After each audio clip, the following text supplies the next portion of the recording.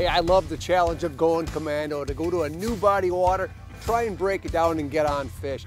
It's a great challenge, especially when you're a multi-species angler.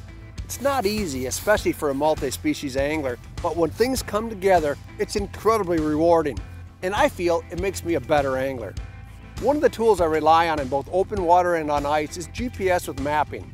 My favorite units are made by Garmin, which offer contour mapping as little as 1 foot. Not only can I find those little tiny mid-lake reefs or offshore points, I can easily identify those special spots on the spots that produce better than anywhere else on the structure. See how the break line here is steeper than over there? I'm finding the crappies in this lake are relating better to the steep slopes than the slower falling ones. And I'm not the only one. My competition is also set up on this steep break. GPS with mapping is one of the biggest breakthroughs in fishing in our lifetime, on open water and on ice. So the question you should be asking yourself, if all the anglers have this technology and they can find the best habitat in the lake, what is the impact on fish?